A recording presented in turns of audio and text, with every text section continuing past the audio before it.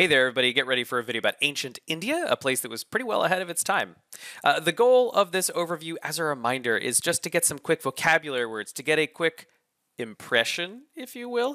See, because there's like seals that are pressed in the. Never mind, I'll talk about that in a second. But I want you to be looking for the major themes. I want you to be looking for the vocab words because we won't have details. You won't have specific people, maybe some places, and maybe some things, but there's lots more to know.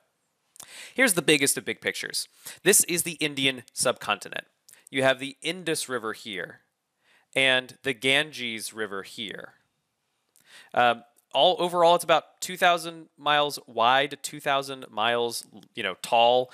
It encompasses the modern-day countries of Pakistan, Nepal, Bhutan, Bangladesh, India, Sri Lanka.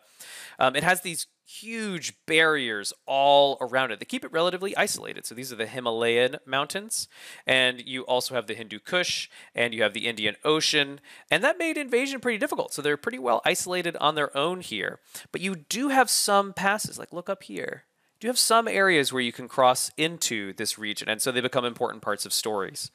And this Indian civilization we're going to talk about began in the Indus River Valley and then spread into the Ganges River Valley and then spread throughout the entire subcontinent.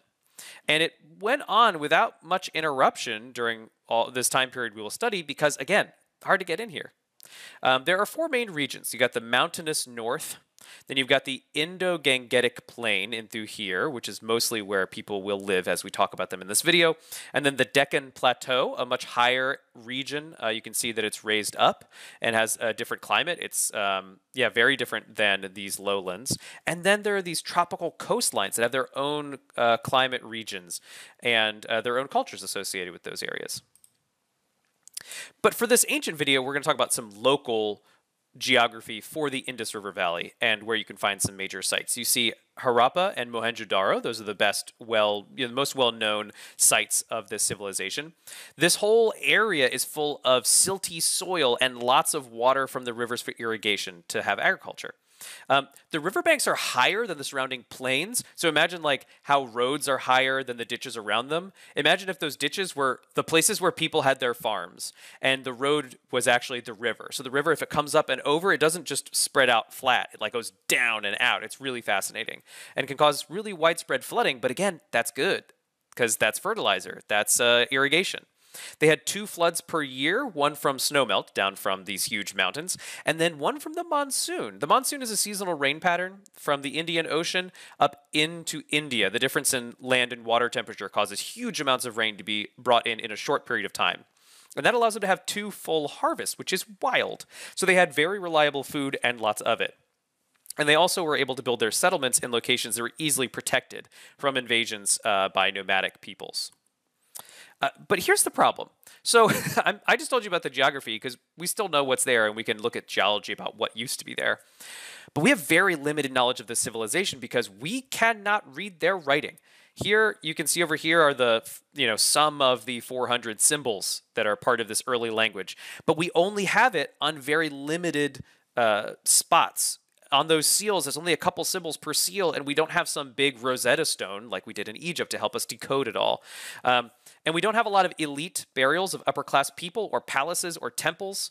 And even in those places where we have some more elaborate sets of artifacts, it's hard to get at them because there's lots of water that's just under the surface layers of dirt in these regions, and that makes excavations and archaeology very difficult. This early language appears to be related to languages that are still spoken in India today, like Tamil in the southern part of India, these Dravidian languages. But again, we don't have a lot of the writing and not in long stretches at any given time. Even so, they did leave behind some advanced technologies. They have exact standardized weights and measures, which means that if you lived in one town and you wanted to sell something to someone in another town, you both know what you mean when you say a pound of bacon that you'd like to sell. You're not both like, wait, my pound or like your pound? That'd be really annoying. So it's really, really useful. They have fire-baked bricks, which they use to construct their buildings, which were of very, very uniform size. So it was easy to build buildings that lined up really, really well, didn't have like cracks and things. So you could build watertight stuff, which we'll see is important in a second. And also you could build it fine in water, because if you use sun-baked bricks, those get damp, which is bad. They also had early seagoing vessels, which allowed them to do a lot of the trade that they did with the Mesopotamian city-states, which we'll see in a minute. But because we lack some of this early evidence, there's been a lot of controversy about what exactly happened to them, because they didn't stick around forever. So were they perhaps ended by an invasion of a people called the Aryans? Did this group of outsiders cause them to collapse? Or was there a change in their society? Or was there like a climate change? We'll talk more about that in a second, but we don't know because we cannot read the writing as one of the reasons that we don't know. So here's the timeline of their civilization. It starts out about 7,000 BCE with the earliest farming settlements that we've found, like Mergara. And here is some pottery from that town that you can see right there. And we also see a soapstone bust of a man with pattern outfit. And some people call him a priest, some call him a king. People argue about that. 2600 BCE is when we see these small towns in the area actually have developed into larger cities like Harappa and Mohenjo-Daro. And from then until about 1900 through 1700 BCE, about those times, it flourishes and it becomes this incredibly well-organized civilization. But then maybe an invasion, but more people now think it was some kind of ecological disaster caused by climate change that, changed the flow of rivers or resulted in less rainfall or things like that, that resulted in the cities being abandoned and this civilization no longer existing as it had for a long time. Let's talk about some of the social patterns. They had huge cities with tens of thousands of residents, from what we can tell, and they were very well organized. We have not so much evidence about their religion. Perhaps they worshipped a mother goddess. We see some mother goddess figures, like, for example, this one made of terracotta from 2500 BCE. But again, we don't have palaces. We don't have temples. So usually the places where you would find stuff about their religion, like Egyptian tombs or the Egyptian temples or palaces, those don't happen here. So we can't use those as a way of understanding their religion. So we're not kind of sure.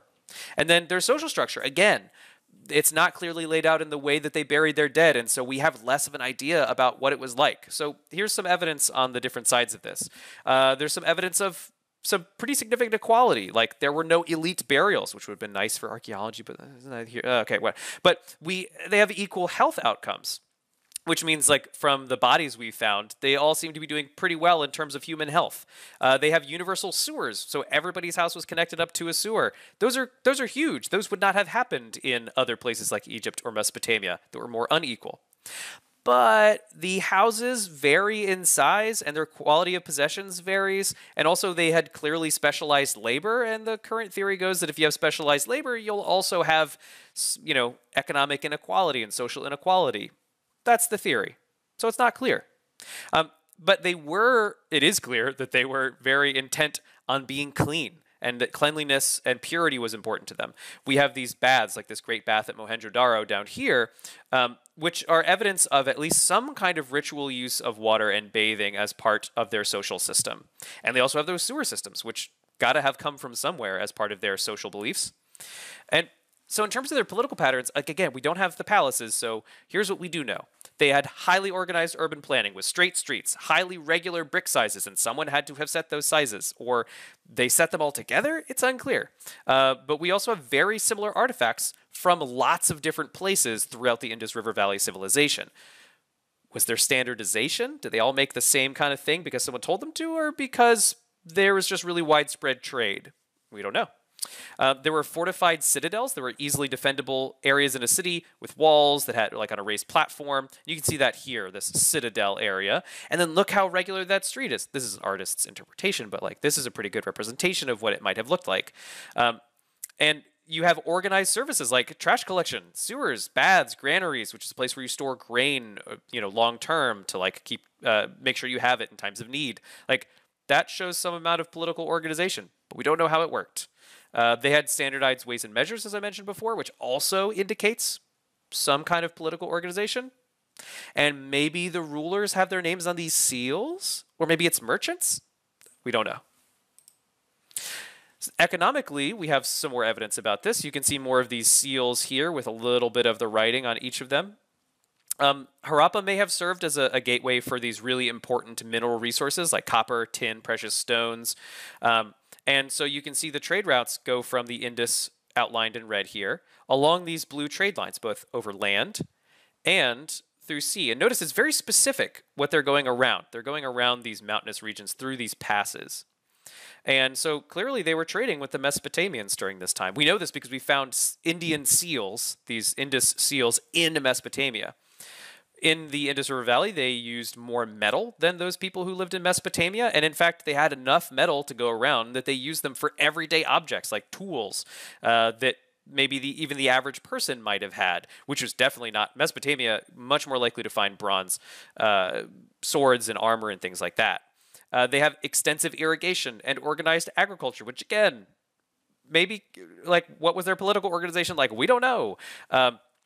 These seals probably indicated particular traders, carved identifiers for their trade goods. Maybe? We don't know. We do know from these that they had domesticated animals during this time, but though no horses, which is important for the whole Aryan theory of invasion. And that's basically all we know about the Indus River Valley civilization. We'll learn more about this in class, and we'll even examine some of the writing.